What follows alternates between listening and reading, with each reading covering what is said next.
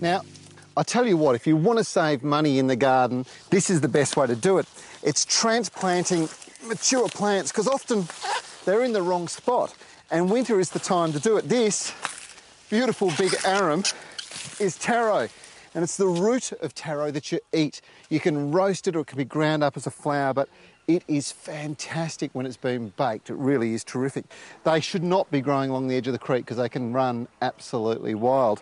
Now, transplanting, there is an art to it. There's all sorts of things that you can transplant, and I'll show you a few of the different options after I've put this in the pot.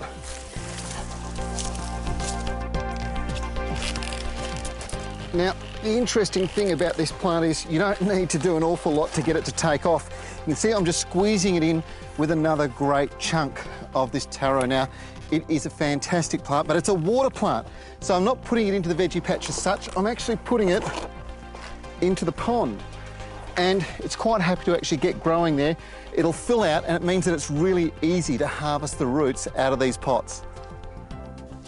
Ferns are an ancient surviving plant, and these staghorns are quite amazing feature plants. Underneath are elkhorns, and they're highly sought after. Now, the difference between the two is these are great big singular plants, but all of these here are individual plantlets. So you can, by cutting behind them, you can actually remove shields, and you can grow brand new plants. Now, this is a whole different form of transplanting, and I'm going to take this one up and set it on another feature plant that I've transplanted from another location that I think you're going to love.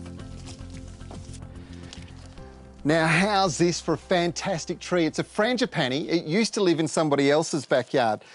It's about 30 years old, and it was going to get knocked over. Now, I found out about it, and I went in and transplanted it. And we dug it out, moved it here. We had a fair bit of root damage to it, and we just soaked the roots in sea salt. Now, that is one of the keys to transplanting success. It's a fantastic product. Seaweed, it has some plant hormones in there that really reduces transplanting shock. Now, you can see 4 months later, this particular tree is just starting to burst foliage, and it looks fantastic. Now, there's a couple of secrets to success. You can also spray Stress Guard, which is an anti-transpirant. It stops moisture leaving the leaves.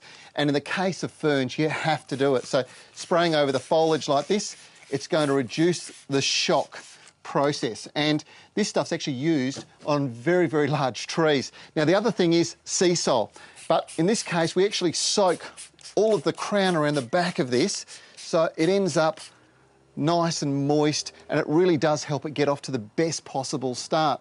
Now, these are the secrets to success if you want to transplant, and you can add enormous value to your garden. This frangipani would be worth well over $30,000 if you could buy it. And these fellas here, well, each little one's probably worth about $50. Cost me nothing to do this, and now look how good they're going to look in my garden.